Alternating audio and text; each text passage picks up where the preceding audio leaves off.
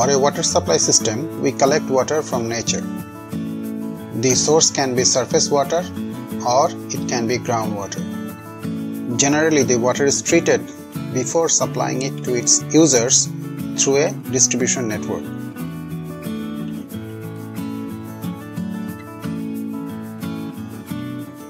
When the users use the water, it produces wastewater. The wastewater is removed from the user through a series of pipes which forms the sewerage network.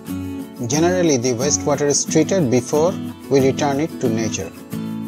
In this course, we will study everything related to wastewater and its safe return to nature.